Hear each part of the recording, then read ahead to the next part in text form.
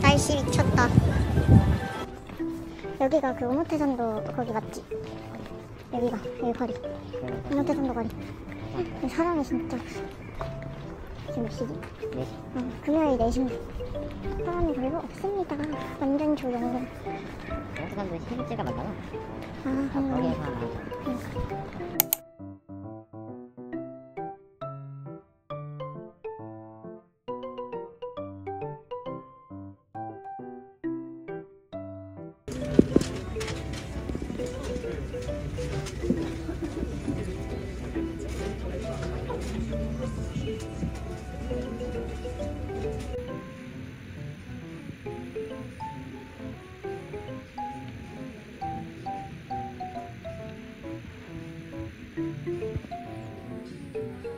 이게 30판 있잖아.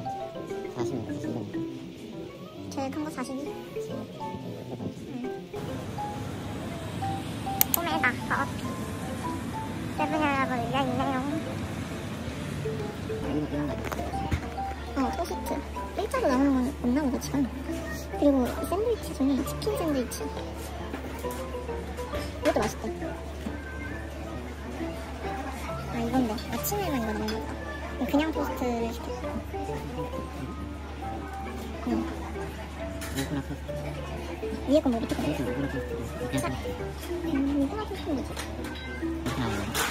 그럼 이 첫 번째가 이거네? 첫 번째 거 하고. 여기에 고추산도가 뭘까? 아니, 치킨. 이건 새우 같고. 치킨이야, 이거? 그럼 치킨 먹어야겠다. 이거는 새우. 이건 새우 같이 산돌걸? 요거랑 요거 메론소다. 치킨 샌드위치랑 요거. 이거 추가할까? 사이즈는 하나씩 이렇게. 메론소다. 그리고 이거는 아이스크림 올라간 아이스 커피. 여기서 기본으로 주는 등심.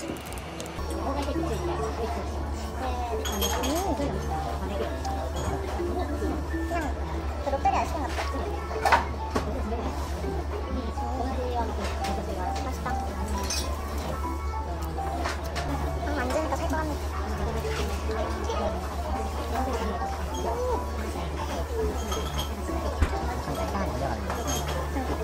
딱 동그랗게. 자체가 신기하네.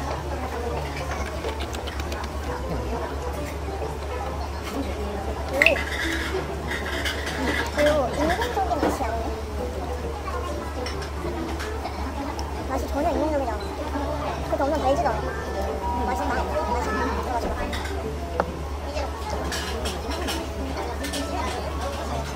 뭔가 달달하게. 커피 자체가 좀 달달한데. 좋아요, 그치만. 때 가고 싶었던 거 제 이름을 잘 몰랐거든. 근데 신발을 보니까 이거 뭐야?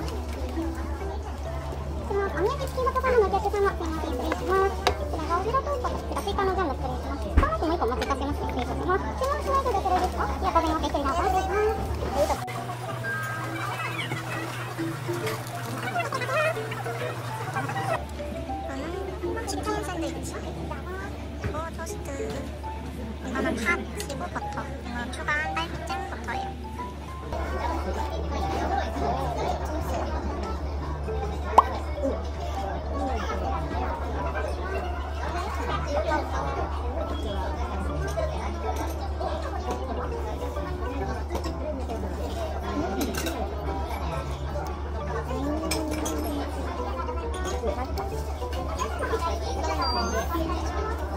빵이 완전 푸짐하고 쫀득하네.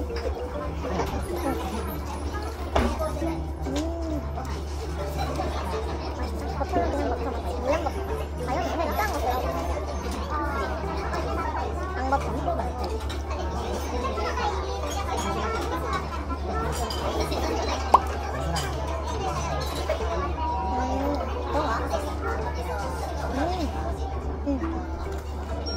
달달한 밥. 맛있네.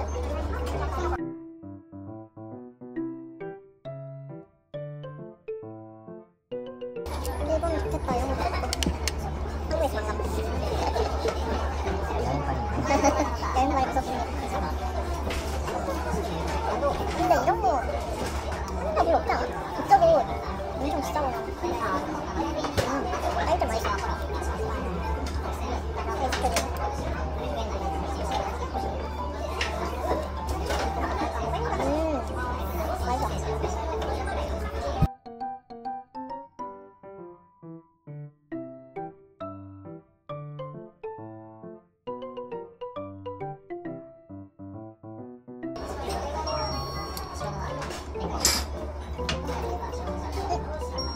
약간 슬러시가 들었어. 거기 사는 맛이네. 나 저거 먹을게. 근데 맛있다. 이거 현지인이 맛있었어. 일본에. 내가 빵이 좋잖아. 맛있다.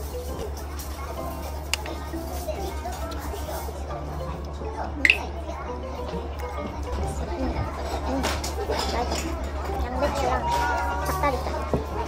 간장 소스.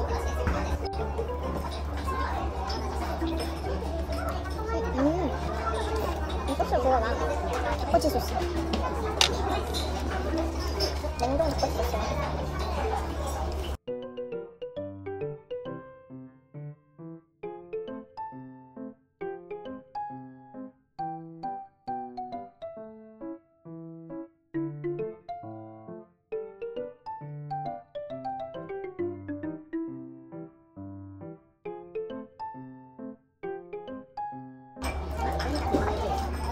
그래도 안 먹었어.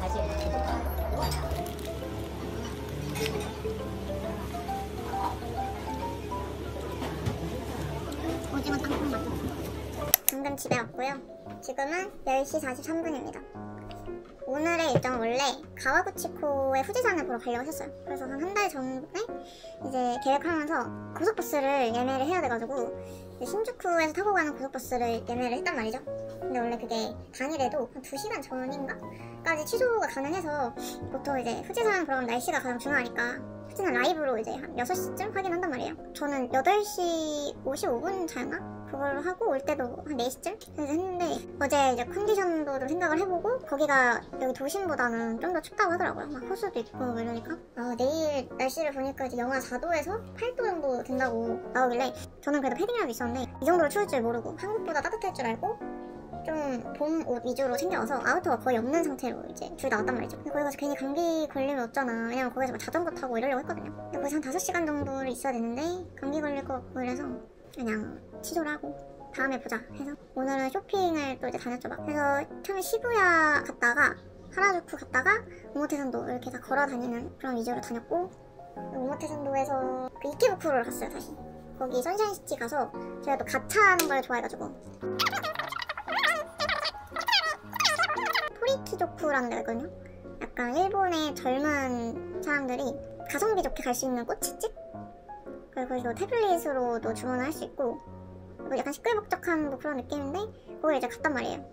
갔는데 웬걸 웨이팅이 한 4팀? 진짜 전부 다 일본인 분들이더라고요. 일본 한 20대 친구들.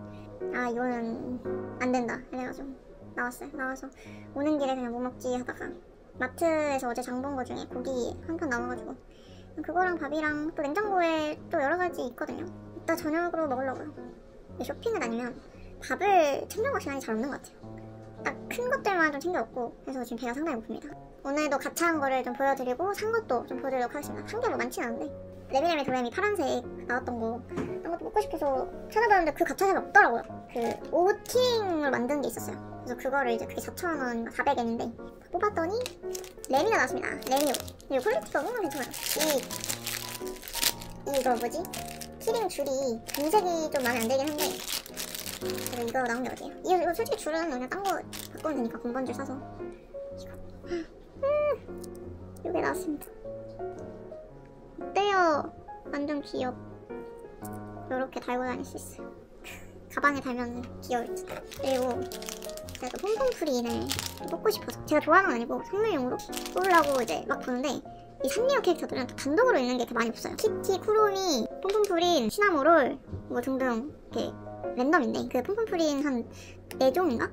그 중에 하나 나오는 거 있어가지고 100% 폼폼프린만 나오잖아요. 그래서 바로 했죠. 얘도 3,000원인가 4,000원 했던 것 같거든요. 300, 400엔. 가장 갖고 싶었던, 가장 뽑으면 좋을 것 같았던 햄버거를 뽑았습니다. 이것은 짱 귀여워. 제가 뜯을 수 없는데 이렇게 햄버거 위에 올라탄 폼폼프린 너무 귀여워요. 퀄리티가 진짜 되게 좋은 것 같아요. 여기 이 햄버거 먹고 있는 듯한 아무튼 요거 이렇게 나왔고 다음은 제가 또 마인크래프트를 좀 그래도 방송을 보는 편인데 무슨 상자로 이렇게 쓸 수 있는 게 있는 거예요. 근데 가격도 400엔인가? 그래서 이거는 해야 된다. 요게 나왔습니다. 잘 안 뜯어가지고 이게 색깔 보이잖아요. 빨간색 TNT가 나왔어요. TNT 근데 뭐 아무거나 나도 상관없었긴 한데 오 잘 열려. 오 아 퀄리티가 이게 되게 좋다니까요. 이렇게 딴 거 이거 더 뽑을걸. 너무 귀여운데? 너무 괜찮은데? 세워두기 피규어용으로도 이거 가볍거든요? 플라스틱 오 아니 퀄리티가 진짜 좋은데? 이렇게 오 대박.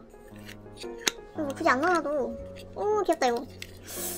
이것도 가차샵 갈 건데 남은 일수 동안? 이거 있으면 무조건 물어야겠네. 종류별로 그 따라가고 있어도. 그리고 오늘도 그 짱구 무드등 가차를 또 했단 말이죠. 어제 나왔던 거 중복 부리부리에서 나왔습니다. 3개가 있어요. 제가 이거 그 킨 걸 안 보여줬는데 힘둥이 요렇게 이게 배터리 여기 2개 들어간 거 요렇게 힘둥이가 있고요. 이게 3종류 귀여워요. 이렇게 짤락 전시해놓으면 예쁠 것 같아요. 장송의 프리랜 관련된 굿즈를 또 가차를 해봤는데 이번 거는 이런 식으로 나오는 게 아니라 캡슐로 나오는 게 아니고 포스터 같은 그런 종이로 나오는 게 있는 거예요. 이게 이제 첫 번째 나온 거. 이게 딱 똑같이 동전에 넣어서 돌리면 여기 위에 이렇게 약간 CD 넣는 구멍 같은 게 있어요. 그럼 거기서 돌리면 쑥 이렇게 나와요. 여기까지. 이렇게 다 뽑으면 되는데 이게 은근 퀄리티가 좋더라고요. 이렇게 열면 이렇게 나옵니다. 이 딱 3명을 좋아한다고 하는데 딱 3명이 나와가지고 이 뒤에 종이판을 빼면 이렇게 약간 포도로도랑 불투명 재질에 이렇게 있어요. 이렇게 뒷면은 이렇게 퀄리티가 되게 좋더라고요. 이 인쇄가 너무 잘 됐어 선명하게. 종류가 이렇게 있어요. 되게 그렇게 많은 편인데 주인공이 나왔습니다. 이렇게 울고 있는 장면. 퀄리티가 진짜 좋아요. 이렇게 뭐 제가 산 거는 대충 본 것 같고 아 이거 선물용으로 하나 샀거든요. 스타벅스 텀블러 중에 괜찮다 싶었던 게 있었거든요. 일본 오기 전부터. 근데 이것도 일본에서 막 인기 많아서 품절인 곳이 많다 해가지고 구하기 어려울 줄 알았는데 오늘 딱 마지막으로 들어간 스타벅스에 있더라고요. 딱 텀블러가 되게 종류가 많았는데 딱 여기에 보여가지고 사왔습니다. 이게 실물은 보여드릴 수 없어요.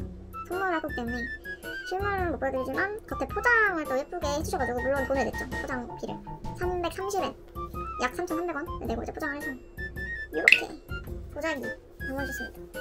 이것도 다시 재사용할 수 있는 파우치라서 예뻐요. 이게 딱 일본에만 있는 그거라고 하더라고요.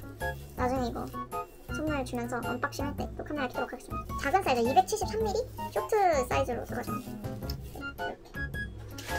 이렇게가 끝이다. 이제 씻고 저녁 먹어야죠. 나 먹을 때 키도록 하겠습니다. 아 이거 어제랑 오늘 오ootd에 못 찍었네. 노란 색깔에 갈색 로고. 이거 후드티 입었고 이거에 맞춰서 갈색 카펜더 바지를 입었어요. 이렇게. 이 포인트는 여기 뒤에 있는 패치인데 보이시죠? 요거 있는 거 샀습니다. 전 이렇게 입고 갔다 왔습니다. 나갈게요. 그걸 뭐예요? 이렇게 조금만 했어. 오 이렇게. 자, 나는 스파게티. 잘 나온다. 예쁘네. 오늘도 고기 밑에는 그냥 부었고 위에는 오늘 간장 소스랑 사봤습니다. 간장 소스에 2점 절여서 부었어요. 먹어보겠습니다. 간장 생겨. 너무 맛있겠다. 근데 맛있는데. 그니까. 먹어보세요.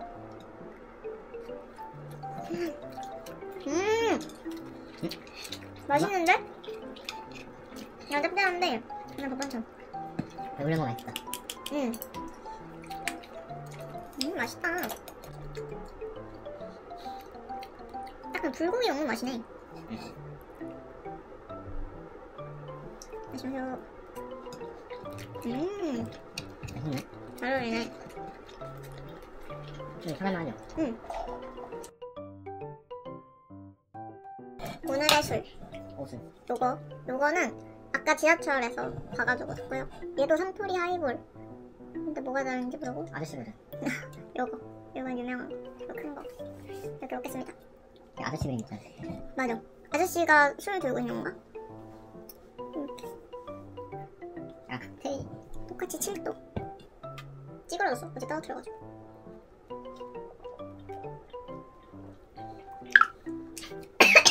그 정도보다 별로한 다른 편이네. 안 달아. 이것도 안 달아. 아 그래? 원래 이거 센트리 하면 안 되잖아. 아 탄산이 좀 적은가? 그러네. 탄산이 더 적다. 이게 좀 쓴맛이 많이 난다. 그래? 뭐가 탄산이 나냐? 많네? 나 그거. 탄산이 적은데 좀. 맛있긴 하네. 괜찮은데? 진짜 맛있긴 해졌어. 12시 제 생일입니다. 감사합니다. 감사합니다.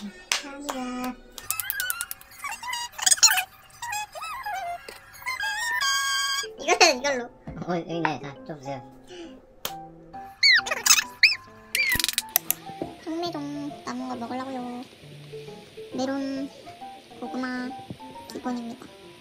전자레인지에 30초 돌렸습니다. 말랑말랑.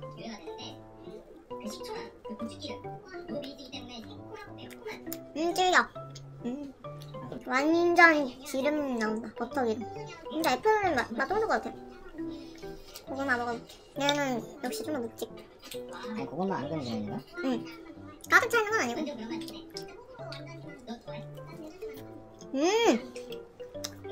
우와. 아니 가위 좀 따를 거. 잘 가져와야 돼. 맛있다. 완전 맛있어. 그냥 고구마 조각 들어있어. 맛있어? 저거 따뜻하게 먹었어요? 지금 먹어도 맛있어. 지금 먹어도 위에 쫄깃한 거 빠졌대. 진짜 맛있다. 맛있지? 아니 고구마 엉덩이 진짜 맛있어. 조각. 부드러워. 이러면 뭐 들어있지가 않아. 대박 속으로.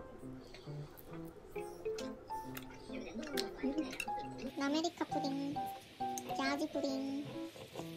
얘를 좀 먹고 싶었는데 먹어보겠습니다.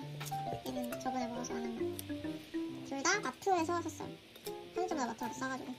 얘부터 먹어보겠습니다. 처음 먹어보는 거. 이거 냄새가 얘랑 냄새가 똑같은데? 완전 우유 냄새? 이렇게 완전 가득 차 있어.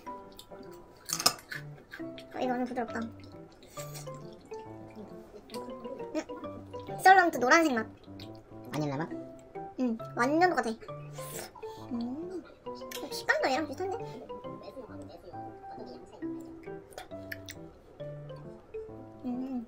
맛이 좀 다르니?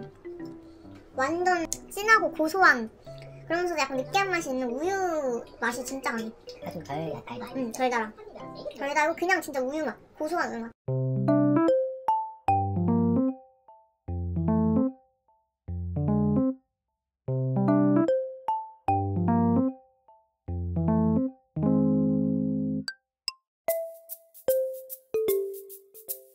네.